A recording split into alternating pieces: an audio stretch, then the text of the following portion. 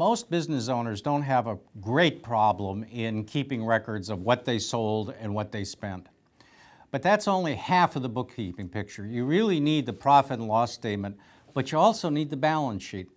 I have people come into me all the time saying, gee, I made a profit last year. I made $30,000, but I don't have a clue as to where the money is.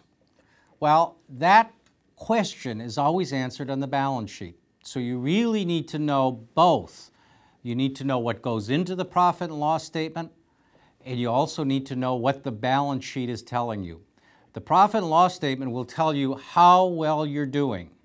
The balance sheet always tells you where the money is.